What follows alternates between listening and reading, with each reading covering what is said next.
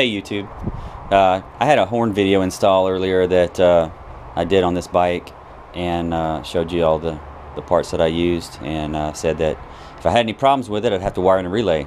Well, it was okay during short bursts, but when I held the horn down for a long length of time testing it, it went ahead and blew the 10 amp fuse. So there's the 10 amp fuse. I don't know if you can see it. It is blown. It's a happy fuse.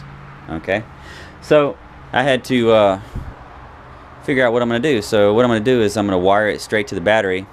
So I've got this little relay here, and what I'm going to do is the white wire coming off of here is going to the battery, and it has its own little 20 amp fuse. Okay, so it's going to go there.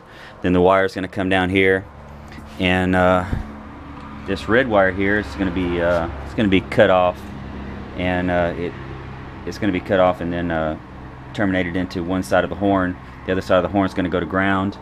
That'll give the circuit. And these two wires here, they'll go where the horn switch went to the button on the controls. So theoretically, you hit the horn switch on the controls, and it's going to energize this circuit, which is going to allow the 12 volts to pass through, and it'll be grounded on the other side, cause the horn to honk, and it'll have a 20 amp fuse. So anyway, let me get on it, and we'll do a test when I'm done. So see y'all in a bit. Alright, let's see what we got here. I've got my power connected to the battery positive. It's going through a 20 amp fuse now instead of a 10 amp fuse. I've replaced my 10 amp fuse that I blew.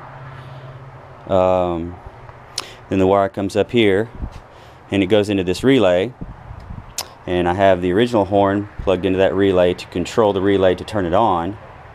And then the power wire comes off of here, goes to the positive side. The ground wire comes off of here and goes to the negative side. So, time for the moment of truth. Let's see what we got. All right. Hope I don't tick off the neighbors. It's only 9 o'clock, so they shouldn't be too bad. So everything should be energized now. So let's give it a toot. Well, that works. So let's give it a 3 to 4 second long honk. I say that works.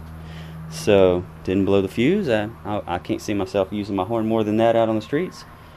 So and even if I did, I'm sure it would work just fine. So anyway, a little DIY from Tri-City Eric. If you have any questions, put them down in the comments, and take it from there. Tri-City Eric out. Peace.